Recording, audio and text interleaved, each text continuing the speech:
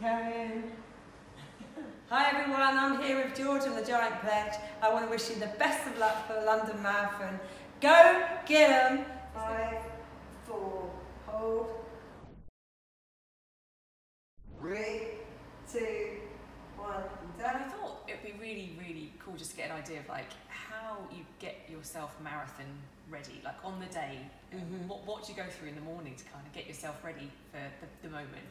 Firstly, can I say what a great job you've been doing with the fundraising. It's incredible to see what you've been doing fundraising for years and had charities, and I don't think I've seen anyone that's done you know, that amount and in that short period of time, so well done. Thank you. It's good. That wasn't your hardest task, getting the money. Your hardest task is now getting the marathon, right? Yeah, you're not wrong. 4, 3, 2.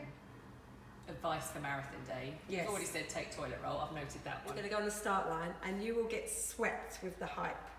And I guarantee you won't walk from the start. You'll go off with everybody else. You'll be running, without a doubt. Yeah. You will, absolutely. And you'll be running faster, and it is a brilliant feeling as well. But what I had in my head is, I've had a 26.2 runs.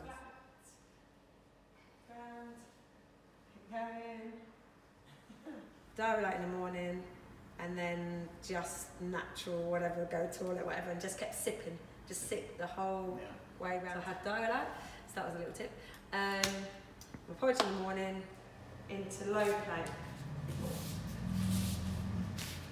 Oh, it's good.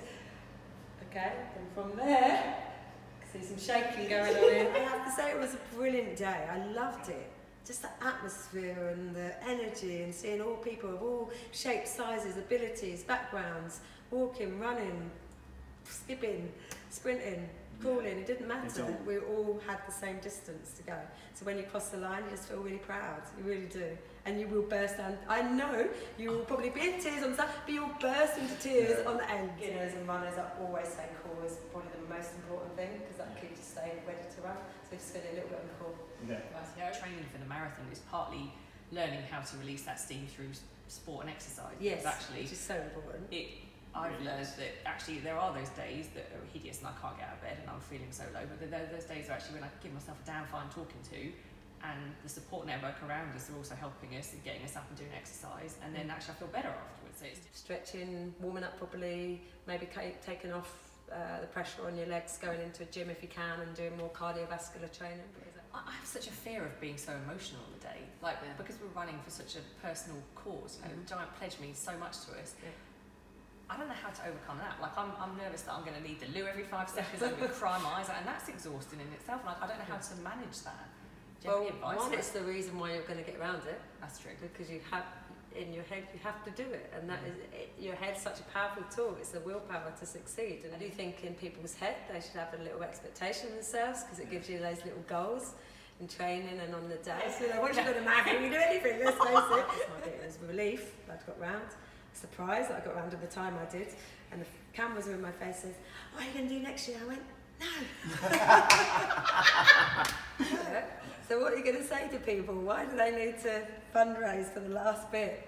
So basically, for the Giant Pledge, for George and the Giant Pledge, we're asking for the donations, because if what we're putting ourselves through is nothing to what we see the children go through. And I know, you know, cancer affects so many, and at any age it's awful, but in children, it's brutal. It's another level entirely. And so every penny that we raise goes, as we said, to the Royal Marsden, and it helps fund research and support for children, not only at the Marsden, but actually nationally and internationally, because the work they do goes global.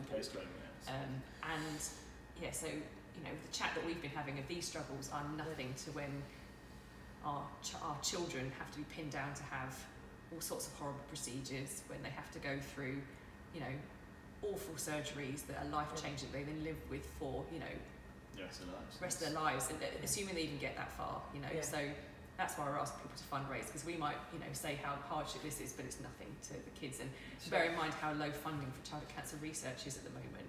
We're trying to make a difference, so we're trying to create a movement. Okay, good. Whether it be us physically, but actually, you know, joking aside, for helping families that, you know, 11 children a day are diagnosed with cancer in the UK. It's the single biggest killer of children in the UK, disease-wise, and so even if it just helps, 1, 2, 10, 100 of those, either now or somewhere down the future, that's why we're asking people to help donate. Keep going. Nice. Well done. Good. So the £1 million, where is that all going? So the money all goes to the Royal Marsden Cancer Charity, which is then specifically ring-fenced for children's cancer projects that both myself and Vicky have gone through with them and specifically chosen. Go back and stand up and down. Again, that's it. Hold, do it again. And relax.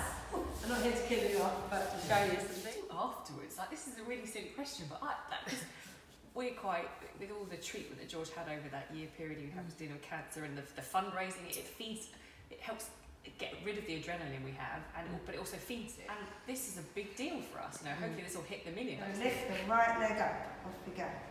Lift it up strong. That's it. Slowly. Hold. Hold. Hold. Hold. And back down. Good. So I can tell you, it is a big blow. It is a big detachment, because it is sort of institutionalised in a way. You've been living this piece for so long, it's just you now. You feel like it's just you, and it will be hard. It will be hard, but maybe it's now that you set that next goals, because the problem is when people don't set what they're going to do next, exactly, yeah. Like an athlete finishing or an army soldier leaving, haven't thought about what's next, and that's why a lot of athletes suffer from identity crisis, depression, all those things, because they're thinking, I have no idea who I am or what my purpose is anymore. Actually, look what you've achieved through this bad experience, but what else has come out of it, the good things. Take those, but start thinking about it now. You know what? The energy of the event, you'll get round. You'll get round because of why you're doing it. You'll get round because it's a big achievement, personal achievement. You've got to remember all those little things. Put it back up, bend the knee, and back down. Good. Do it again, one leg, each leg, I'm going to watch. Let's go. Right. Nice, breathe in. Good, really keep the bum up the whole time, that's it. Especially when you take off. That's it, yeah. Engage those glutes. Keep up, down, back up to there, bend the knee, back down. Yes. Last one. Do one more each. So anyone out there that still wants to fundraise, you've heard the story, it's absolutely amazing, and I think we should all do our bit. So go on to the website, you've already heard it, which is giantpledge.com giantpledge.com, and donate.